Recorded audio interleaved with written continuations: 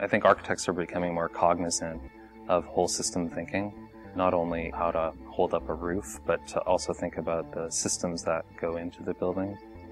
In many cases, architects have been reliant on city services, plumbing, power, all those things that can be taken for granted. And I think a current approach in architecture is to try to think beyond that, to think about all the various systems that impact the building and how to create it in a more sustainable fashion. We wanted to create a roof that would actually become more of a field, something that you could stand on one end of the building and actually read the shapes as they flow across the whole building. The roofs are designed to actually capture the rainwater that falls on the roof.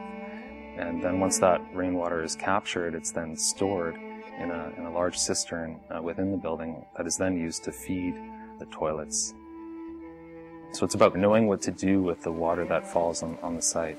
Then once that water, in fact, leaves the toilets, there's a bioreactor that then filters and cleans that water up to potable standards.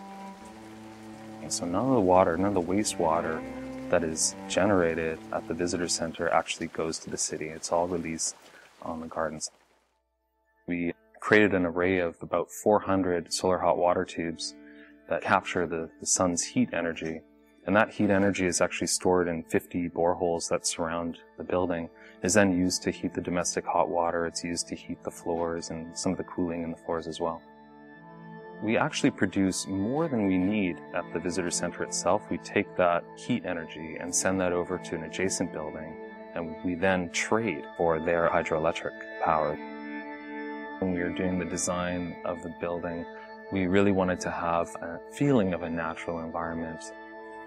We created an oculus at the center of the building, which is a skylight that captures the sun's energy. There's a heat sink that actually warms up when the sun rotates around the center of the building. And that heat sink sort of charges the air within the building. So as the hot air rises, it pulls in air from the perimeter of the building and then exhausts it out through the oculus.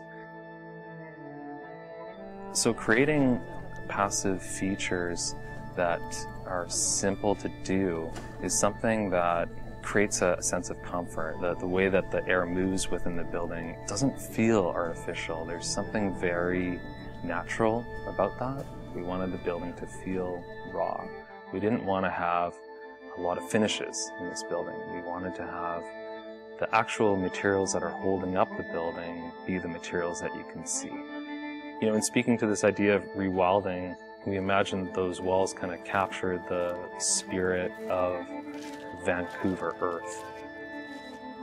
I think that the whole building, in a sense, can evolve over time. It's something that can grow. It's something that will change during the seasons.